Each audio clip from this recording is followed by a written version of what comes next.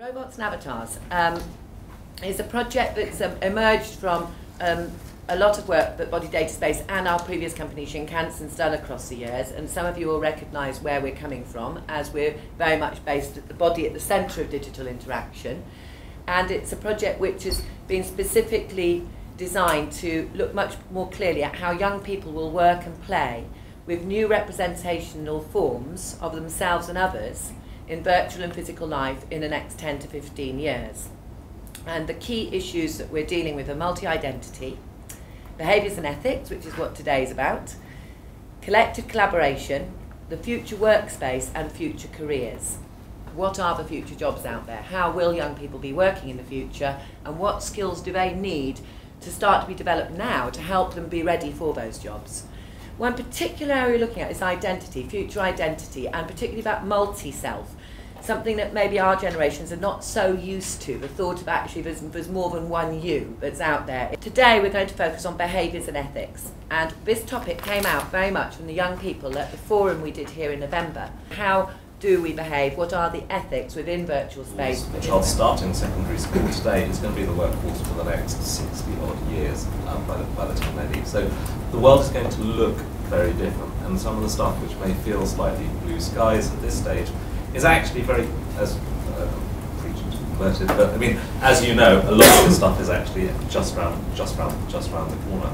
So we're exploring this in a number of different areas. Technology is obviously one of those areas which is moving incredibly fast, and it has an incredibly wide-ranging impact over young people's futures, and that's why we're holding this series of 4 seminars, roundtables, call it what you will, to this side of the summer, to the other side of the summer, to pick up on some key themes. So I was one of the last generations that grew up with computers that you could program straight out of the box. I had a BBC Micro when I was 10. You could turn it on and immediately program it. And that experience is not available to kids today, as far as I can see. Computers are things that you use, you don't get to program them at all. And I mean, if you look at the stuff that's going on with, Apple's latest line of kits, the arguments all around who gets to write stuff on them, or are they just portals for consumption? I think that's the most important thing that I would put forward is the idea that all these virtual worlds are created by people, and they're created by people just like yourself. That it's not some mysterious skill held by a group of people that you don't have access to. I saw a program the other day, I think it was James Lovelock, of course, and he was talking about how when he was a kid he got given a box of wires and light bulbs and circuit boards and stuff, and how it had been, the best present he'd ever had, because it had taught him, how things work and the fundamentals and how to put those together. But yeah, as you say, that doesn't seem to be part of the way that current technology and games are created at the moment. I agree with you, Ash, but I want to put a caveat to what you say, because yes, everyone can do it, but there is still a severe economic divide. If we look at something like Second Life, it's free to use, it's cross-platform. Oh, that's great, but wait a minute. To really exist, to build a home, to have a sim, to have space, to be able to build and express yourself, you have to have quite a bit of money. Where our identities are located and what the virtual spaces and their potentials have to offer us in terms of those sorts of issues, not just in terms of what we're able to do with others, but how we shift our ethical awareness to a collective level. I think is really interesting. There's an issue for me here about collective wisdom, actually. So what are the opportunities that technology affords us to develop wise action, which understands its impact on the future? And you talked about technology actually being low carbon and being so to have a real contribution there. But I think actually there's a leap beyond that we could make collectively in ways we perhaps can't quite touch yet, which would be enabled by the technology. So I'd just be really interested in if that has any resonance, that idea has any resonance among others around the table. I'd just be really interested in people's perspectives on it. What does it mean if effectively that people are willingly disposing of a degree of classical consciousness, or you know, and I've got a 7 and a 9-year-old daughter, and they're actually really not at all interested in doing anything else but using. So I'd like some tips. But in terms of their willingness in a way to depart from the notion of privacy and become more porous and exist in new liminal spaces, then starts to beg a whole set of questions for me around, and this is where this is going out there a bit, of the acknowledgement of the fact that as a post-human society we're acknowledging in that process obsolescence, and that you know, do we want to attach ourselves to a romantic sense of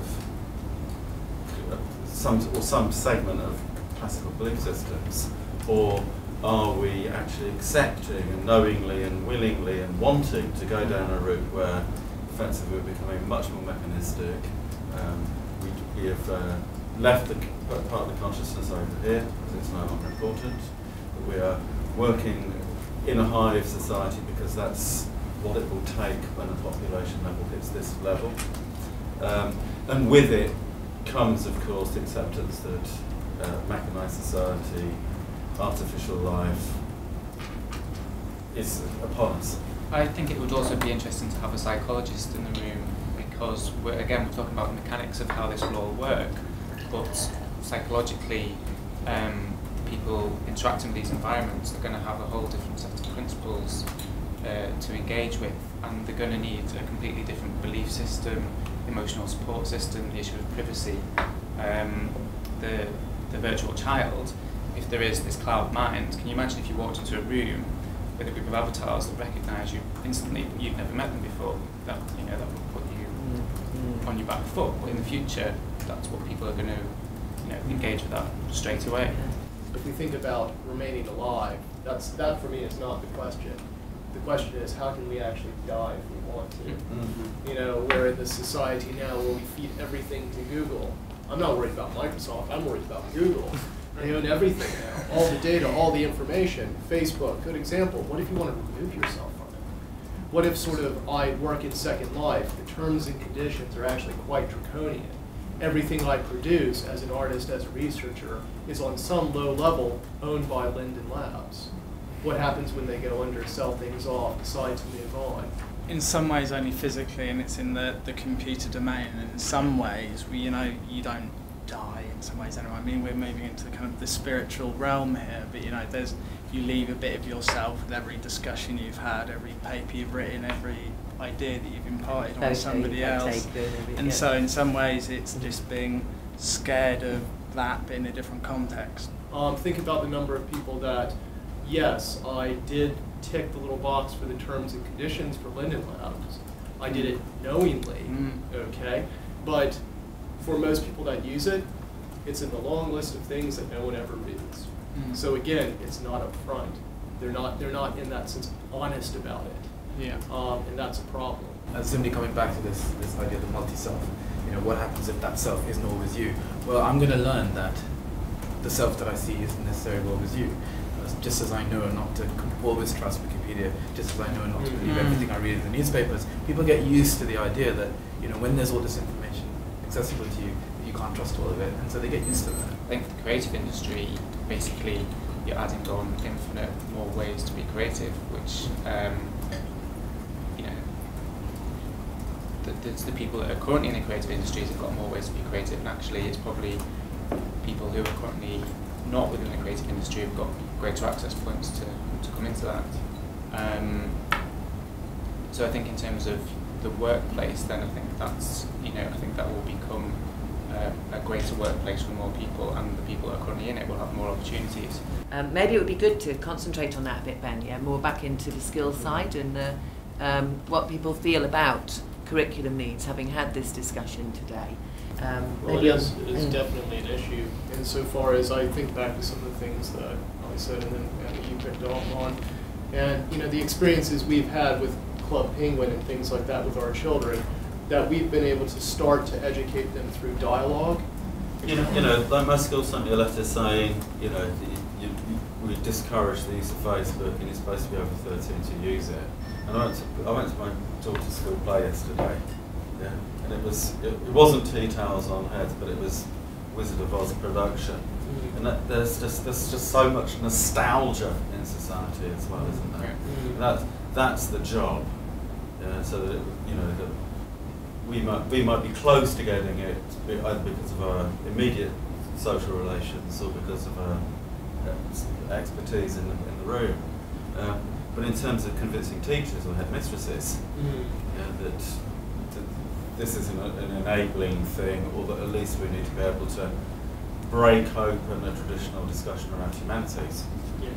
I think that's where it gets really important to probably something we discussed at lunch, is to get more schools sort of getting pupils to co-produce the learning, to co-design and co-produce the learning experience, which means the problem at the moment is you've got schools which change at an institutional, glacial rate over time, and a technology which is moving incredibly fast. The only way you can really sort of change that dynamic is actually to give a bigger role to students, young people, in shaping the nature of their learning, assisted, obviously, and scaffolded and all the rest of it, so that actually they can keep the pace of change much closer to technological developments. I think the only way to deal with the sort of the kids know how to disable the security features thing is actually to think about much more sort of like peer teaching or close peer teaching, maybe by people a few years up, and mentoring like that, so that it becomes sort of more youth to youth. Yes. What I think is a very interesting area that may be a way forward is student engagement. Student engagement will continue to be an issue for governments of any complexion, and student voice and participation, I think, will continue to be of some interest in terms of students, bringing students on board in terms of meaning making it in schools, and schools feeling like they're relevant places to be. It seems to me that there are some opportunities there for looking at really good dialogue, really good creative learning conversations around what it means to engage in any area of the curriculum, and opportunities to bring technology into that. It is going to have to come through a Trojan horse, which might be quite a narrow one. I do think that's a very, very interesting place to be, given where technology is, given where some of the possibilities and thinking are, given where actually the wider population is in terms of what it's doing at whatever age. I actually think there's a real role for the kind of work that Robots and Avatars is doing, the kinds of work that Nesta can do to really fuel that debate. Because actually, teaching in its narrower sense, in formal education, is highly creative. The industry is suffering from a massive skill shortage. It's desperate to recruit more people than it's been able to, because what it needs are people with physics degrees, people with computer science degrees, and people with maths degrees. And of course, those are exactly the degrees that nobody is doing anymore. Just something exciting is that there's an entire new industry blossoming of virtual actors. So in these kinds of exercises, sometimes you need some extras, whether it's sales demos or actually. So we know some people that have formed a business and their entire job is acting virtually. And one of the guys is under 18, I think he's 17 now, and participates in a wide range of activities. So he's been a bank manager, he's been a bank teller, he's been doing new hire orientation, sales. He's played all these roles. I just think from an educational perspective, how interesting that he's worked with people around the world without leaving his house already. Can I just say one thing which I thought was really important before, when you were talking about not being able to code on computers anymore? I mean, I think my first computer exam was 464, which had the tape deck next to the side. It took about 3/4 of an hour for any games to load, that kind of thing. I said x81. But I think there's still going to be the context that coding is for some people and not for others. And the thing that's really good about Little Big Planet is that you can, kind of novices can create these environments.